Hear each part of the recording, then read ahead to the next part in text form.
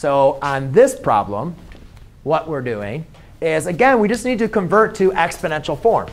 So this one gets a little bit more difficult because when we write this in exponent, so when we take it from logarithmic to exponential, we get an equation that looks like this. 3 raised to the x minus 4 power equals 243.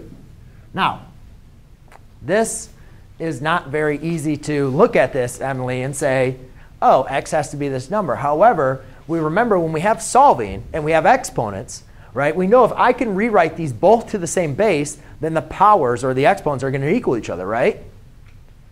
Right? Right. So what I can do then is, all right, so can I rewrite 243 as a base 3? So as Jonathan is checking in his calculator, we say, well, we know that 3 to the first power, that equals 3. 3 squared equals 9. 3 cubed equals 27, right? So then 3 to the fourth power is going to be 81. And 3 to the fifth power equals, wait for it, 243. So what that means is I can rewrite this as x minus 4 equals 3 to the fifth power. You guys see how that works, Austin?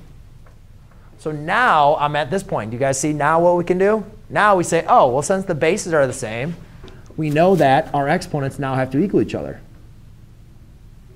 And then we solve. So then x equals 9. So yes, well, this is like a two-step. The main important thing that we did for our homework, though, Mallory, was taking it from logarithmic to exponential. And then once you have an exponential, you can either evaluate or use the equality property of exponents. I rewrote 243 as 3 raised to the fifth. And the reason why I had to write it as 3 raised to the